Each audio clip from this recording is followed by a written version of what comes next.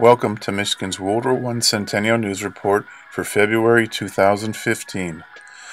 Dress rehearsal for the Arsenal of Democracy. I'm your host, Dennis Skupinski. Today we will watch a lecture by Causley from Michigan's Military, Technical, and Historical Society Museum that he presented on January 7th at the Yankee Air Museum.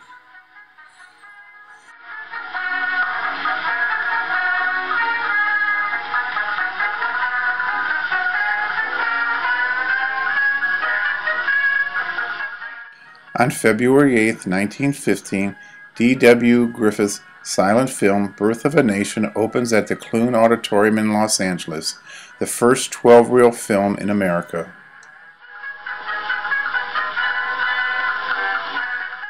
On February 10th, President Wilson warns Germany that they will be held strictly accountable for all property endangered and lives lost. He also warned Great Britain not to fly U.S. flags on British merchant ships to deceive German submarines. This was done on the Lusitania earlier this month. On February 22nd, Germany begins unrestricted submarine warfare. On February 20th, the Panama Pacific International Exposition opens in San Francisco. On February 7, 1915, the Second Battle of the Masurian Lakes took place in present-day Poland. The German army had surrounded a Russian army. On February 21st, the entire Russian corps surrendered. But the Russians had stopped the German offensive in the north, preventing Germany from entering far into Russia.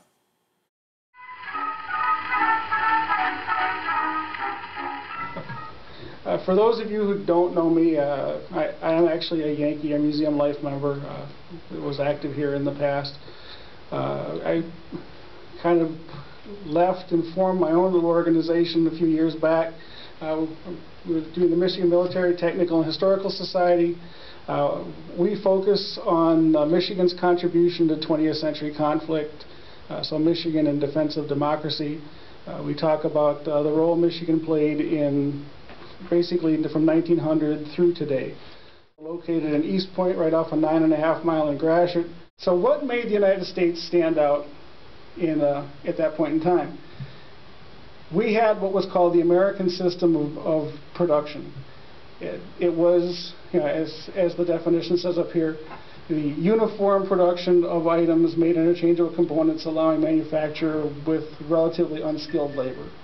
So we were able to build things in large quantities without a skilled craftsman workforce.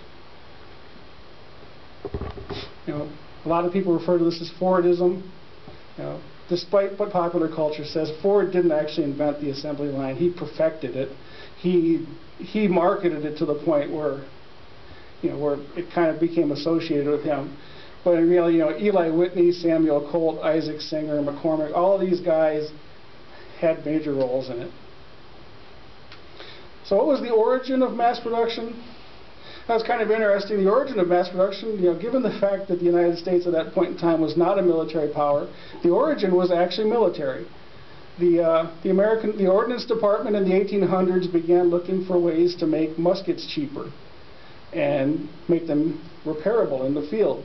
And in the 1840s, they really began to work on this prior to the 1840s, 1830s, right around your Mexican-American War.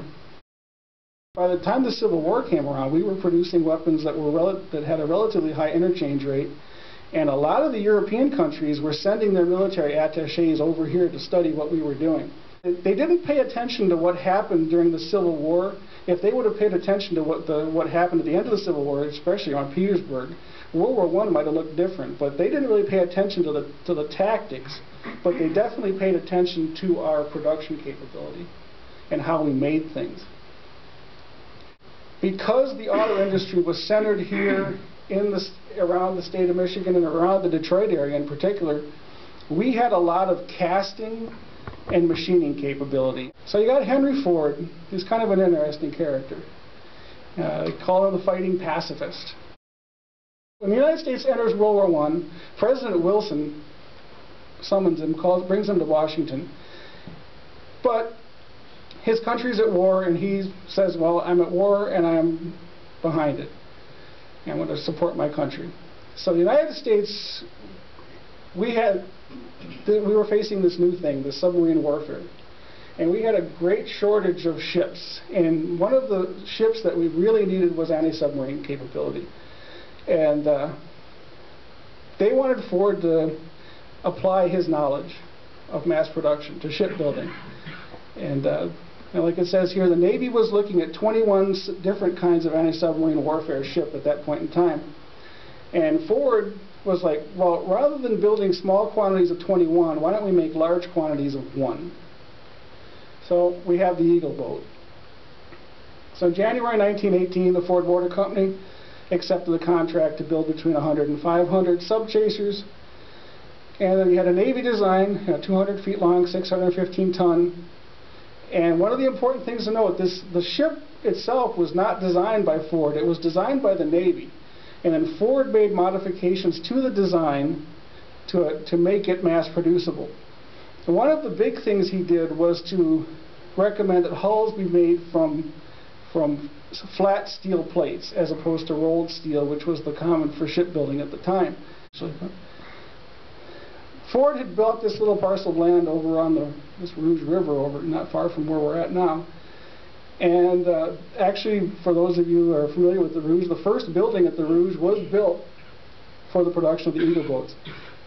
Ford got the government to dredge the river. I mean, he kind of cashed in. He used government money to kind of prep the land and build the slips and dredge the river, and so he was thinking ahead. The man wasn't dumb. He was a little bit nutty, but he wasn't dumb. So the contract was signed, and work on the hulls began at the Highland Park plant. They shuttled back and forth. But it's very much a foreshadowing of the bomber plant that we have, just behind us or over here, is that the plant was being built and product was being built in the plant and things were coming out of the plant before it was done. So you really kind of had, this is your lesson, that this is your dress rehearsal. They're learning important facts here. Unfortunately, Eagle boat never made it into combat. Eagle boats 1 and 2 were accepted by the Navy prior to the armistice on the 11th of November. Shortly after the armistice, 3 and 4 were signed, on the 14th, so 3 days after the armistice. Even though none of the boats saw action in combat, it was a remarkable feat.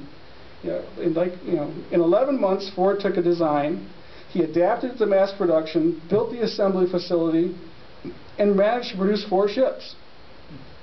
I mean, a traditional, like we're saying up here, a traditional shipbuilder would have barely laid a keel in that time frame. So the United States was the birthplace of powered flight. But after that, we kind of took a back seat, and the Europeans ran with it. The Europeans took off, and they ran with the whole idea. And the outbreak of World War I, they capitalized on the military potential of aircraft. I mean, we had the Jenny, a couple of Mexicans took a couple of pot shots at a Jenny, chasing Pancho Villa. That was the full extent of our combat aircraft capability. And they were on the receiving end of the gunfire. So the United States military aviation was pretty sad. It was relegated to being a section of the Signal Corps. And when we entered the war in 1917, 52 officers, 1,100 enlisted, 200.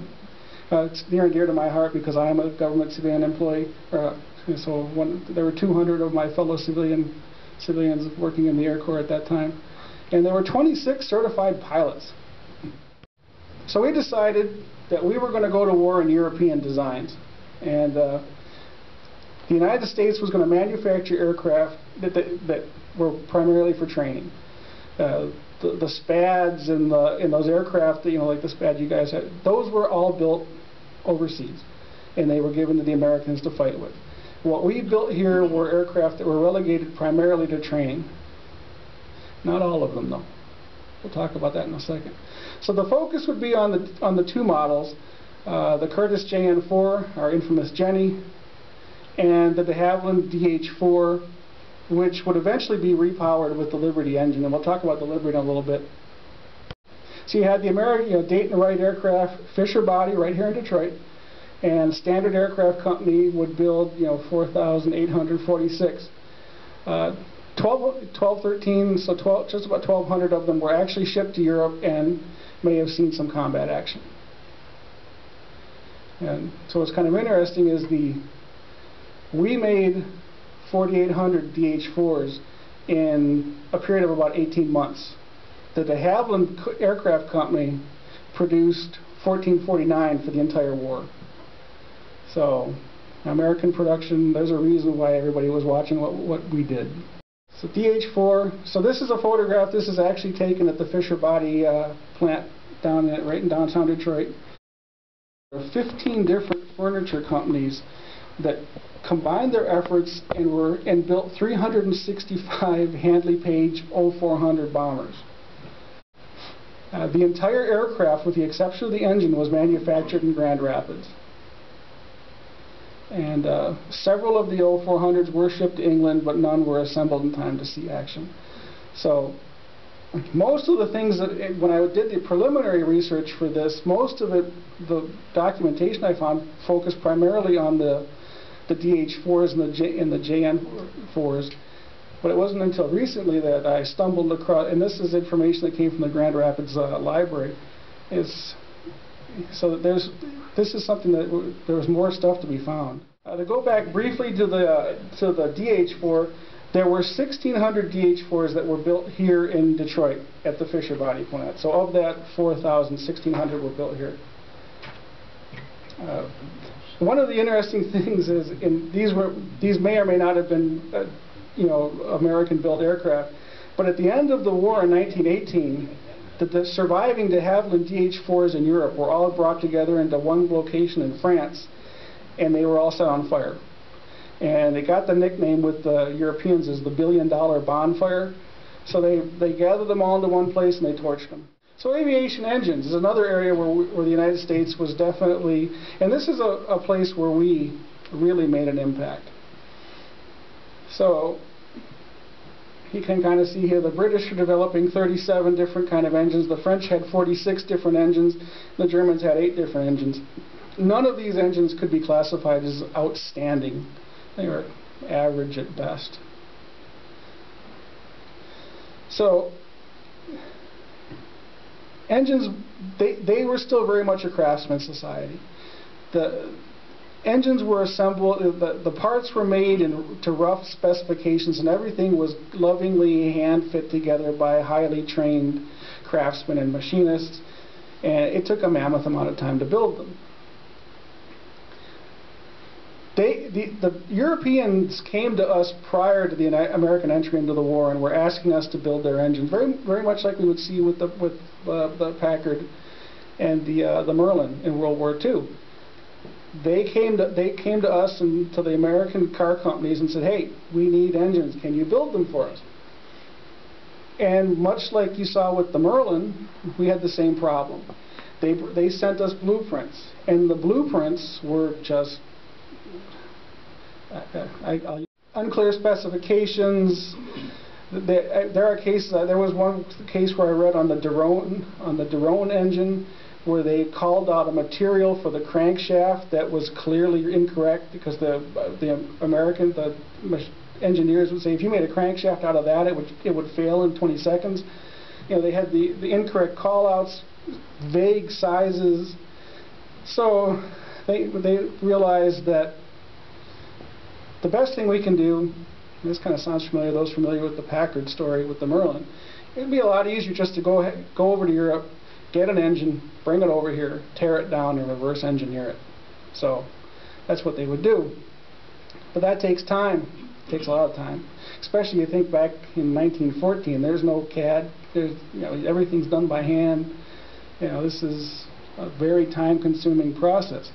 So one example, the Hispano-Suiza, I always pronounce that wrong, don't I? But it took 13 months to reverse engineer it. It took 8 months to reverse engineer the Lerone. So the United States government does something intelligent.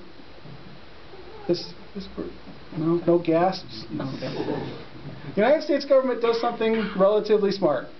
They're like, you know what? We need to develop an engine. We need to make one engine. We need to make we need to make a great engine. You know, we have the technology.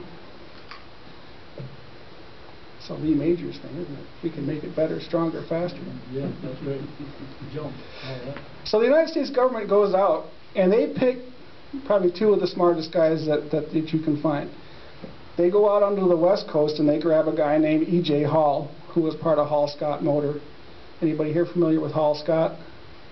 If you're a marine engine person, you'll know Hall-Scott. They were the standard for marine engines for most of the 20s, 30s, 40s.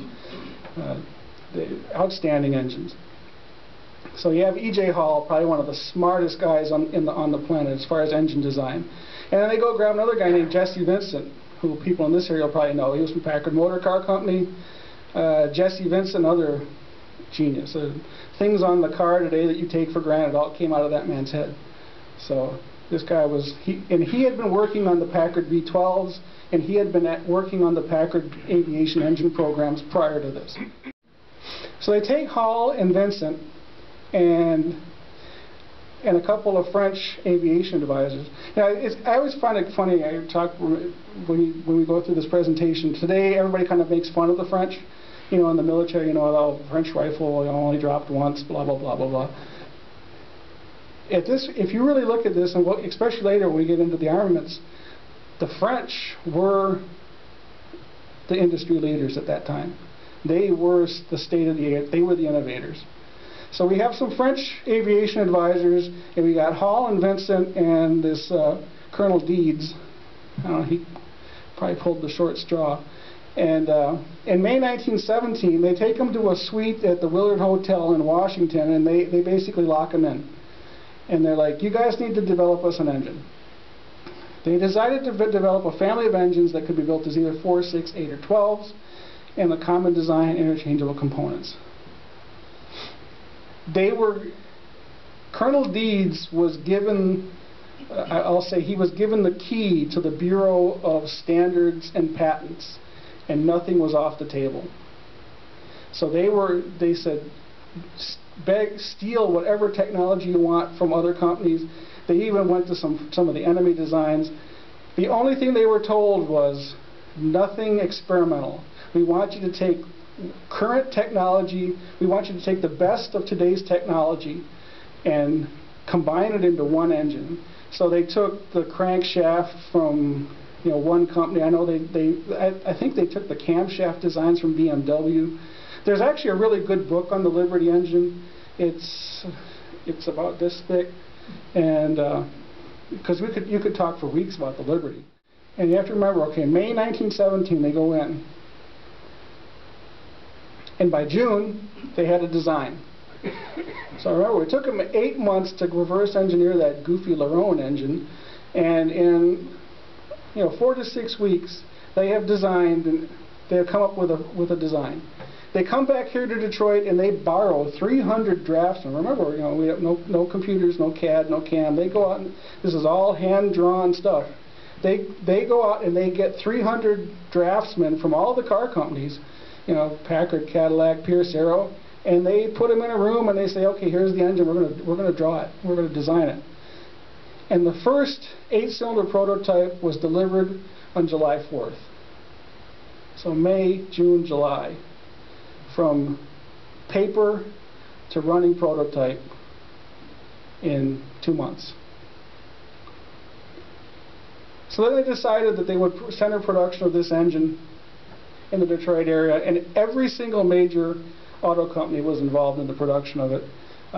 We'll talk a little bit. It was a different mindset at that time.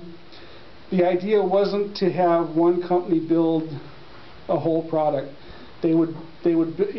Different companies would build different components, and the government would assemble them. Was the idea that they were running with it.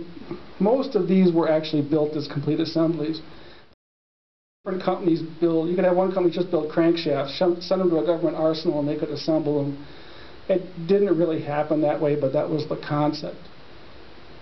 So production numbers. They built 2 4-cylinders. They weren't very popular. 52 6-cylinders, 15 8-cylinders, 20,478 12-cylinders. And there's a Ford data plate. There's old Hap, very first V12 delivered. This engine changed a lot of things, and it was truly an outstanding engine. So, I mean, we succeeded. Did a lot of them make it into combat? Not really, but we succeeded in what we set out to do. Remember, the United States was only in World War I for 18 months, so a lot of the stuff was still on the boats. And what's interesting is I believe it was Gar Wood wanted Ford-built ones, because he said the Ford-built ones were better. He said the Ford-built ones were better quality, so Gar Wood, for his racing applications, would seek out Ford-built ones. As we say, as was the case of the airplane, the United States was woefully behind the curve. We were totally outpaced. So we decided to adopt the French 75, 155, 240, and then the British 9.2-inch gun.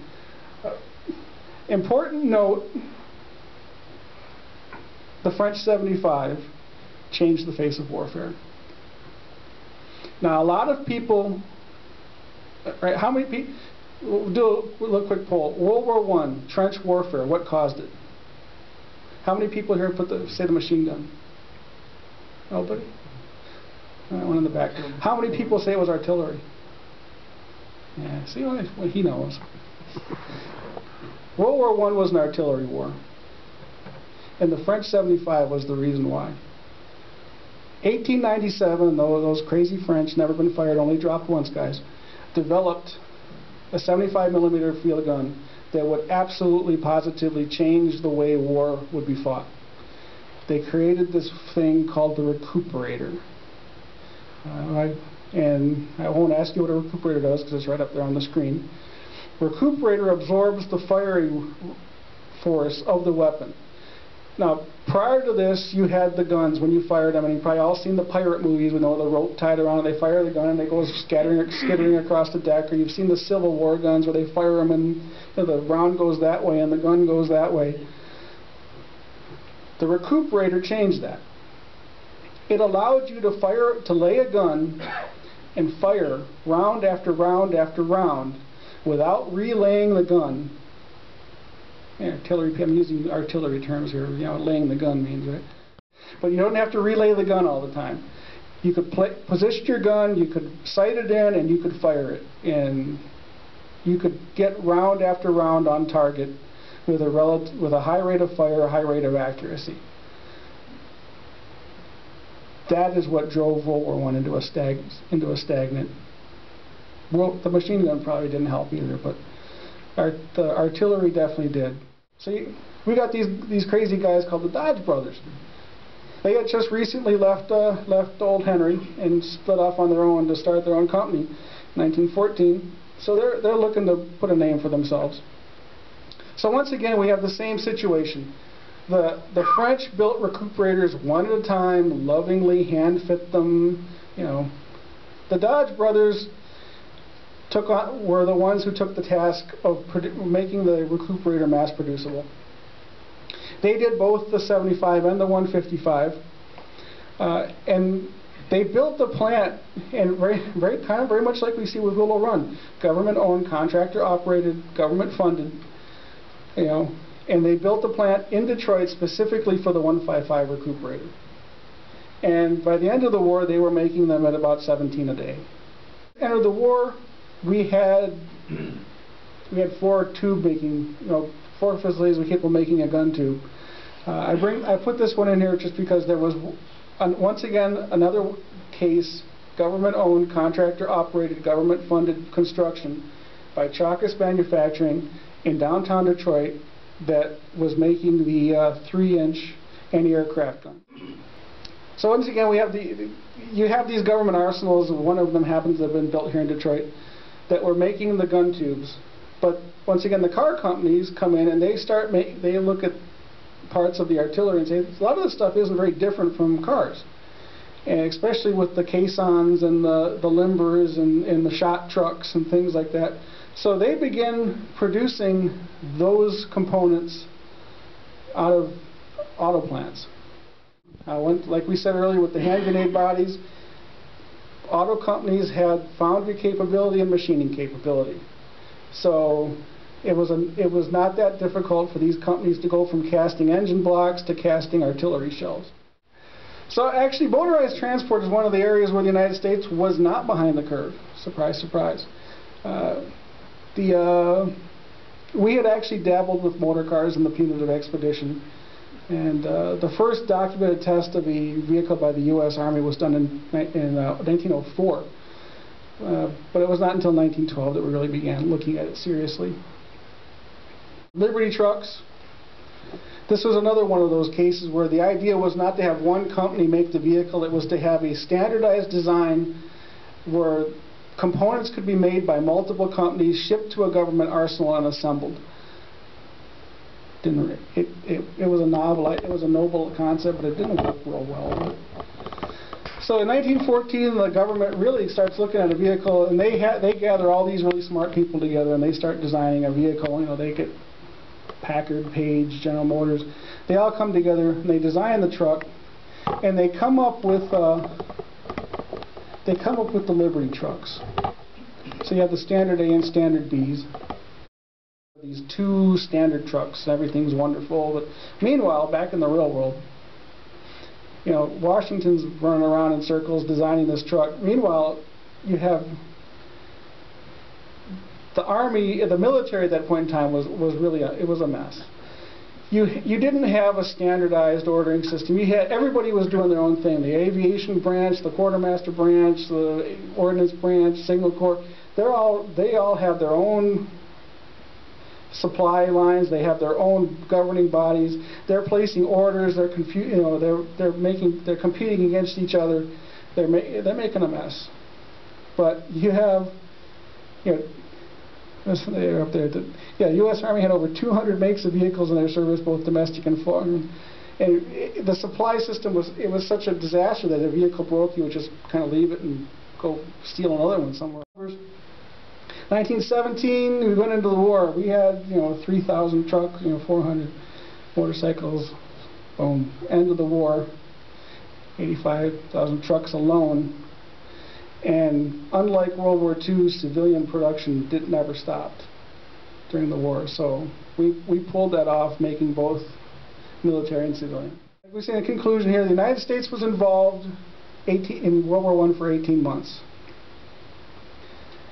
And so a lot of the stuff didn't make it over there, but it was a valuable, valuable tool. Because you got a lot of guys you see in World War I. You got this little, what was he, Assistant Secretary of the Navy named Roosevelt. You know, he may have been in the corner taking notes, and you had Bernie Baruch and all these guys that come back around. You know, they learned, they had a valuable teaching tool here. One of the things that I like to kind of point out too is that when World War I ended, the United States government went to all these companies. So you see all this incredible work that was done. The United States went to these companies and said, war is over, contracts are canceled. And they stopped payment. And so you see like those caissons lined up at, and if they hadn't been delivered yet, the government was like, we don't need those anymore, you can, whatever. And it created this deep-rooted distrust of the government with industry that would come back to haunt us in World War II. And you also had this headhunting campaign that went on at the end of World War I, where the shift back to isolationism, where we looked and said, well, these companies made blood money. They got rich off of this weapons of war and destruction, and the money has blood on it. And they went on this campaign to basically to demonize all of these people that had stepped up to the plate and delivered. And then they also made it to the point where, with the tax laws at the time, you couldn't idle a plant. You paid the same amount of taxes on a facility if it was producing stuff as you did as if it was sitting idle. So you had, like, on the East Coast, you had the steel mills that were created to meet the war demand. You had like we talked about the gun tube plant here in Detroit. You'll find nothing of that after the war.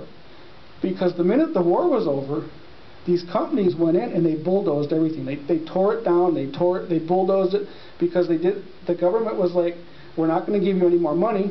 We're not going to even honor the contract we signed with you. We're paying for what you delivered. Anything else, it's your problem.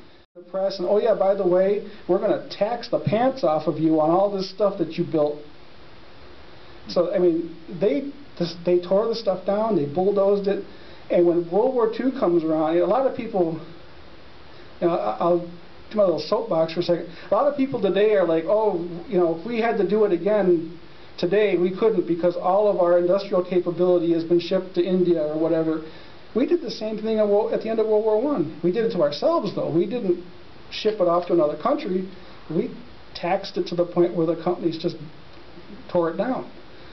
So we went into World War I or World War II at a serious disadvantage because of some of the stuff that was done here, and that's a whole nother point, a whole nother case study. And I know I'm running along here, so we won't go into that. But that's an area of study that people really should look at, because it's kind of crazy. But it's what the American people wanted. Yes, they exactly. They never wanted to fight a war again. If we had no weapons, we could never fight again. Precisely. What's